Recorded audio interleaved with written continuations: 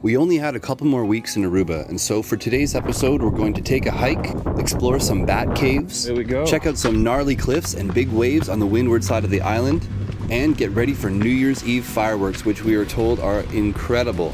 So come follow along and let's get after it.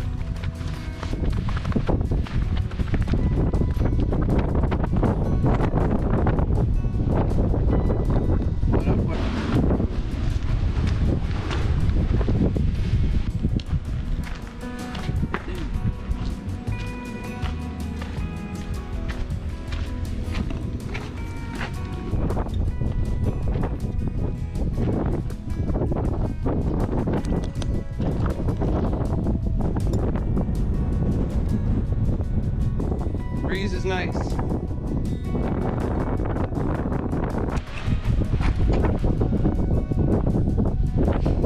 Another day.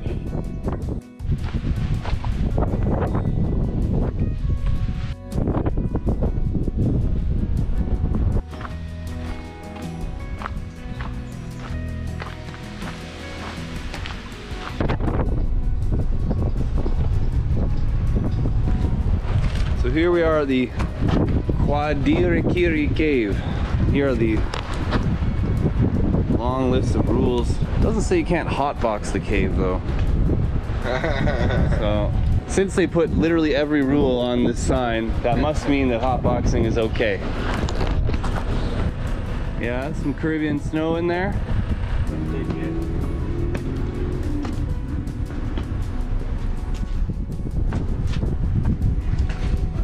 Oh, this is freaky.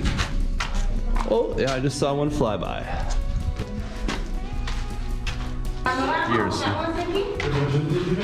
What is that? I don't know. Could be stalagmites or tights. That broke off. It's just that the pattern looks too symmetrical. Could be a fossil.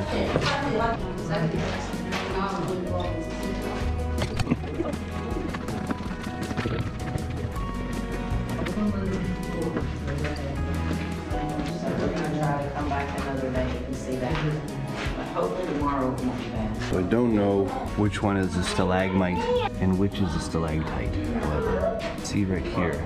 Oh, there goes a drip right there. Little drips forming on this. And if you look below, it's building up. It's got this trippy blue color. I don't know what makes that.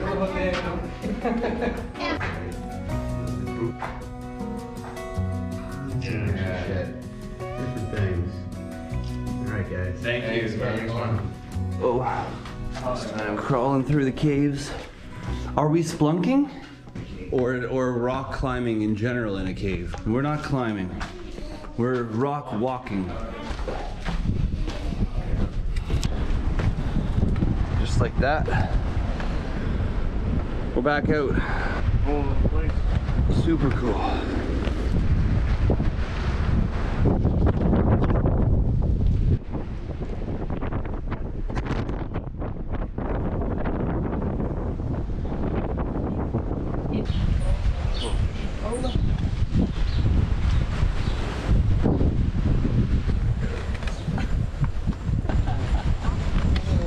Do they like your feet?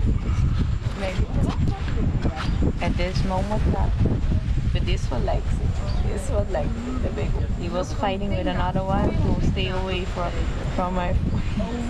Keeping control of his territory. The little ones you don't feel, but the big ones you feel. I bet you. Now I've got a little one there.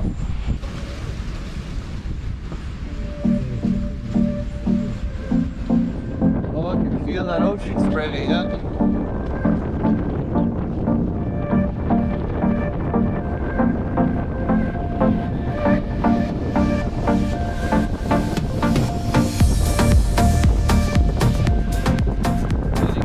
Hit with ocean spray. It's coming from over that cliff.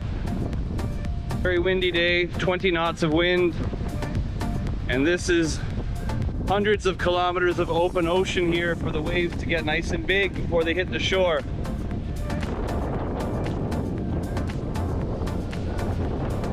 Probably a nasty current in there too. Woo-wee. Man, how gnarly.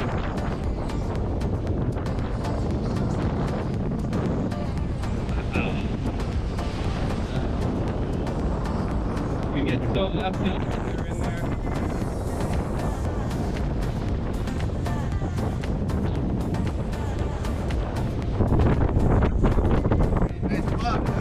So cool.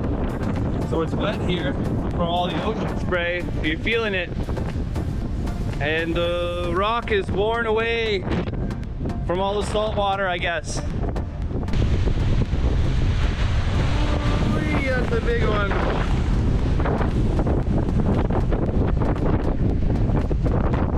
Oh yeah.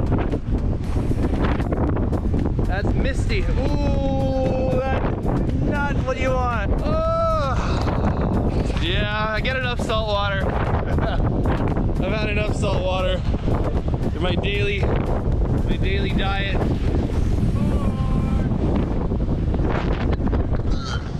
So much worse up here. Ducking down. Ooh, there's fossils in this rock. Coral fossils. Towers behind this other rock.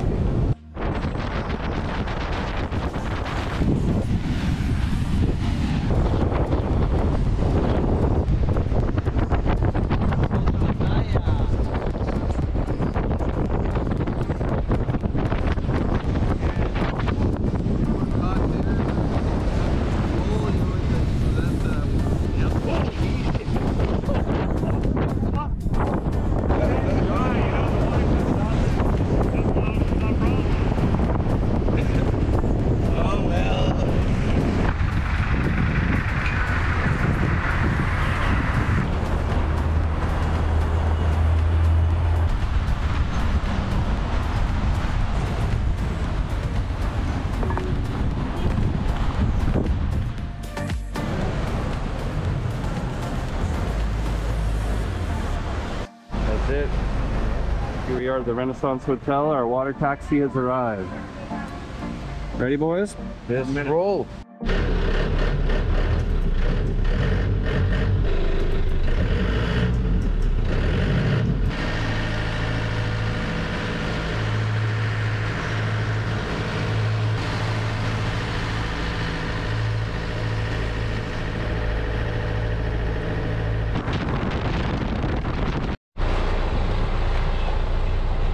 Thank you, sir. Appreciate it. Ready? Let's put them all.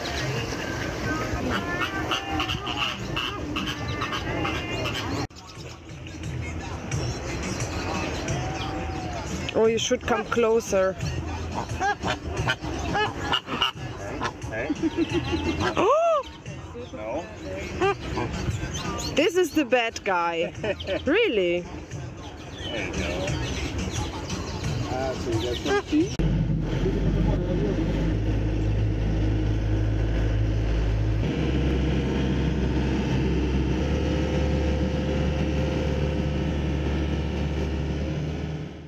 So I'm in my cabin. I just took a siesta, and it is New Year's Eve, and it's about to be sunset, so I better go and join everyone else. And Ricardo made me a margarita, so.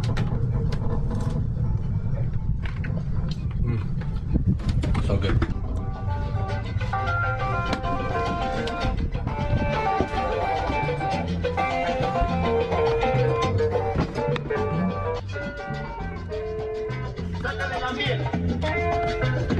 La miel. Sácale la miel. Salud. Sácale la miel.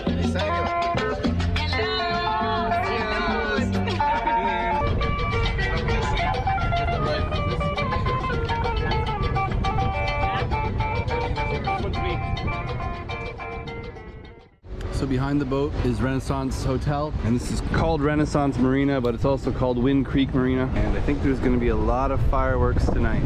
Off he goes.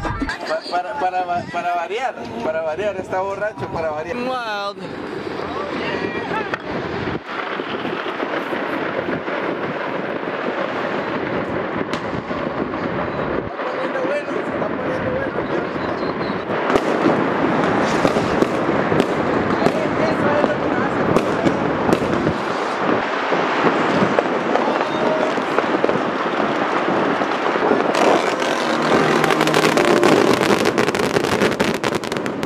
As the clock approached 12 and fireworks began to erupt all around, I found myself quickly overcome with emotion.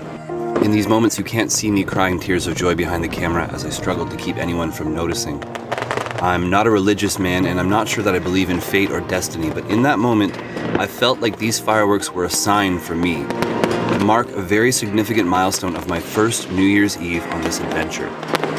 They were saying to me, "Good job, you did it. Look at how far you've come.